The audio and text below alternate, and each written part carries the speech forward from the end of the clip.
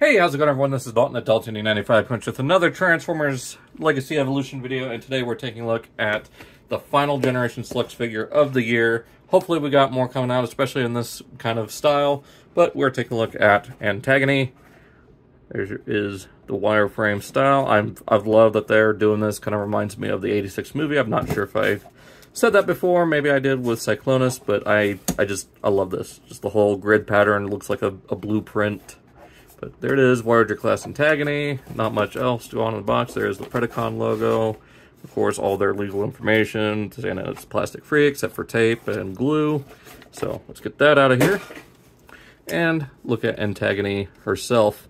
Now, she does come with the standard Inferno head, but she does come with this more scavenger style head. I do wish they gave her, you know, the more comic or artwork accurate head. I could put an image right there. It's probably going to be from TF Wiki. That's usually my go-to with some of these images. So there's that right there. So, and I do think someone is at least making a 3D printed one. It might be one of the companies that have done the Inferno blaster weapons. But yeah, I'm definitely going to give this to the standard release Inferno to make him into Scavenger. Hopefully Toy Hacks does like a conversion kit as far as some stickers go. Maybe someone can put together some like drill weapons to replace, like the front legs of the Ant. But yeah, there's that. We'll take a closer look at it later. There is the thruster or, weapon. It is molded in a translucent purple with this really nice gunmetal gray going all the way to here. I wish it would have gone further to cover this little section here. Because even though this is mostly designed to look like the butt thruster, there is some elements of his larger weapon, such as these little kind of squared off pieces. But they've got that. It's still got the 4 quadrants for blast effects. But looking at Antagony here, she is molded in black plastic with some translucent plastic here for the ant-eyes, which that shade of purple is just gorgeous. I think it does have a thin layer of translucent paint. I'm not sure. It could just be a two-tone translucent plastic. Again, I am not sure. You do have some gunmetal gray here on the shoulders. You got a very subtle Predacon symbol there on her shoulder. Of course, you got purple paint for the head, as well as some black and silver, and that very bright red light piping for the eyes. You got some kind of pinkish purple here on the back. And of course, inside this abdomen, the ant. Oh. Okay. This whole thing is painted. That's a brighter shade of gunmetal gray with some yellow spots right there, and of course it does still spin. Go ahead and add the thruster piece here. You can get the full effect and make it easier to spin. So real quick, we'll go ahead and bring in her mold mate and also show off the head on him. So here is Inferno.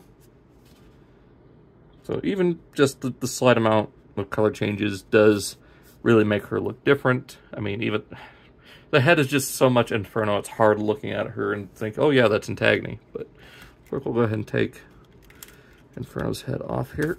It is just on a ball joint. Plug this new one on, and there we have Scavenger. Still looking crazy as ever. So yeah, I might actually take him apart and paint some of this brown. Might leave some red on there, maybe for the head. But yeah, I'd love to see some like new pieces for like these ant legs, maybe a articulated leg with the drills on it. So yeah, I need to look up more information. But if you open up his chest here, there is some molded in detail that does match Scavenger. So might have to display him with this open and the mandibles out, so that we can see that detail all the time. Let's go ahead and take that head off and show it off here on Antagony, because it still looks pretty good on her too. Like, I'm actually surprised how good it looks on her. Just looks more maniacal and evil, I think, with the darker colors. But again, zooming in here, you can see the molded in teeth. Still got the light piping, of course the gunmetal paint on the sides, the horns, the green paint there on the forehead. Just looks absolutely awesome. And yeah, that's one thing I've ran into with this retool, is some of the joints are a little loose. I might have to go in with some of that clear 4 polish and just tighten them up a little bit. Take this head off, put the stock one back on. There we go. So yeah, getting into articulation, we'll go ahead and get these pieces out of the way. The head is still, of course, on a ball joint as you saw. You've got that double hinge. You can open the jaw all the way with the black painted on the inside there. Shoulders, got to get the ant legs out of the way, but they can rotate 360 out to there. See, this is how you do a shoulder, Hasbro. Got a bicep swivel, double jointed elbows, and you got a wrist swivel. Do have a waist swivel, but you got to get everything out of the way. And still rotate 360 forward and back, all the way out. Got a thigh swivel there, and if you want to, a double jointed knee, although it doesn't look quite right. So properly transformed, a little bit, yeah, pretty much just 90. You got an ankle tilt and you got downward due to the transformation. So speaking of transformation, let's go ahead and get her into ant mode. So we'll go ahead and remove this piece, rotate this section up, out of the way. Just keep that all there for now. Go ahead and collapse the feet and curl them up. There is a tab right there, slot right there. Just do that on both sides. And from here, untab the ant head, open it up, bring out the mandibles, the head up, and just close it like that. Let's keep those closed for now. Now for the arms, want to bring them out this way. Just trying to remember this proper.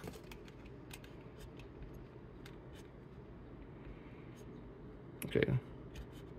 Want the arms to go like this, with the joint pointing in and the thumb going down towards the inside. So I'll show you that again.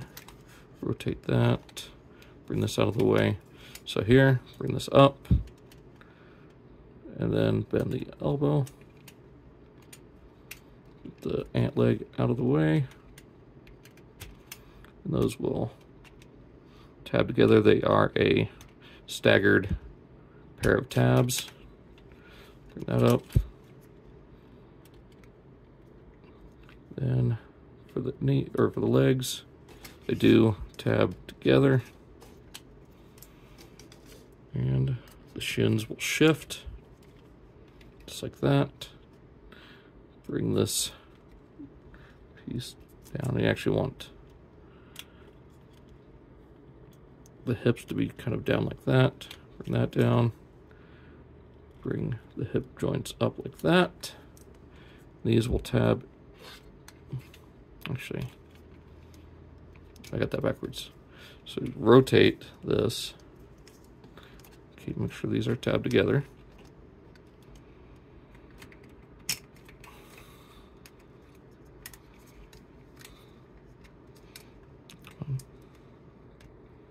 There we go. Then bring this up. And these pegs will just go right into these side pieces here.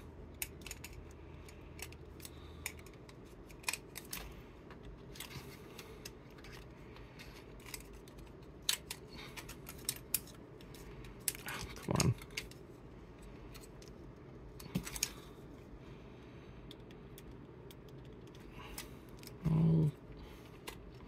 Thought I had this.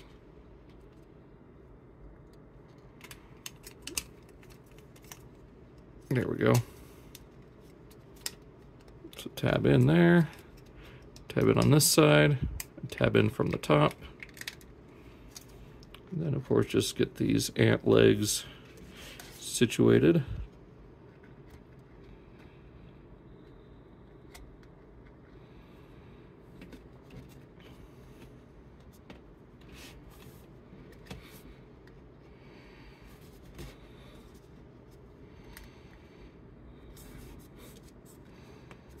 And go ahead and plug the weapon in on top there.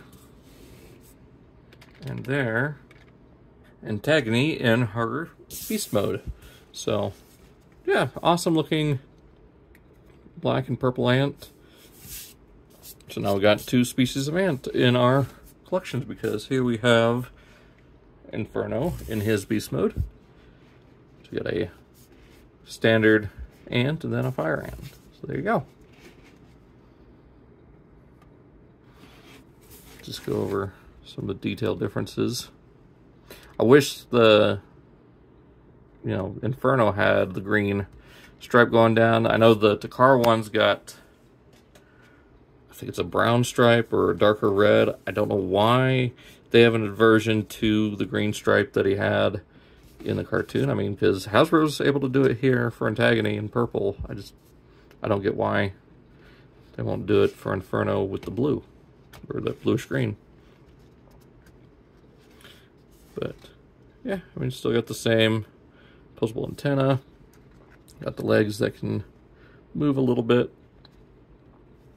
Of course, the mandibles do open and close. So you got 2 sets here, just static one, and then these 2 that do overlap just to the way they're designed. You can see that this one is a little bit lower. Or maybe it's something to do with the joint. I'm not sure. But by the time they collapse together, they do overlap. So you can get that going on. Be cool if you get them actually to touch for that full effect. There you go. Yeah, not bad. Go ahead and take this off and get her back into robot mode. Just split, or take this up. Split these 2.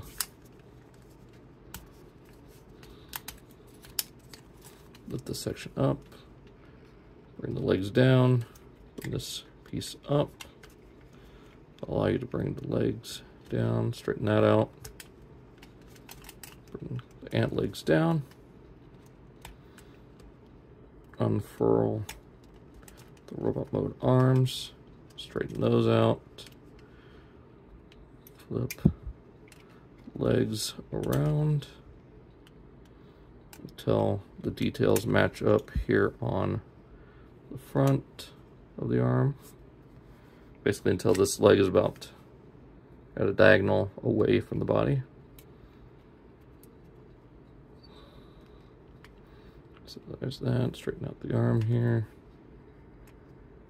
To there. The fist. There we go. Bring this down, open this up,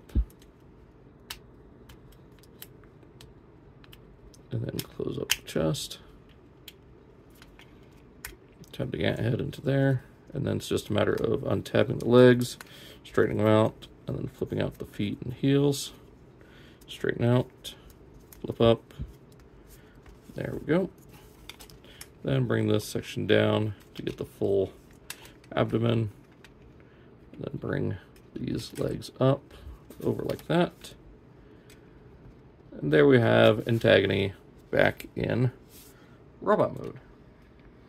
So yeah, another fantastic version of a 3H era character. And again, it's a Beast Wars character, so even more excited about that. So there she is with Sandstorm. So you can get an example of the other one that we got. So yeah, I'm just waiting for a new version of the Bat Primal so we can have Onyx Primal. There's a listing for a Beast Wars Silverbolt, so I highly suspect we'll be getting Windrazor. There's been a listing floating around for a while of a Fractal. I believe a Pack Rat as well. I don't know if Pack Rat is happening, but it'd be fantastic to have him. We've got the Covert Agent Ravage, so I don't know why we can't get, you know, Transmetal Tigatron or, you know, the Botcon Tigatron out of that. But yeah, so here's hoping. Also, like I said, I'm probably going to get the upgrade head to make her look more accurate to her design. And when the new Inferno comes out, I'm definitely going to turn the current Inferno into Scavenger. So, yeah, I'm going to stop rambling and end it there. So, hope you guys enjoyed. Be sure to check out my links down below, my X and Instagram, as well as all those other links down there as well. Be sure to check out my Legacy Evolution playlist, as well as my Studio Series playlist. Those are going to be somewhere on the channel, if not down in the description. Hope you guys enjoyed. I'll see you next time.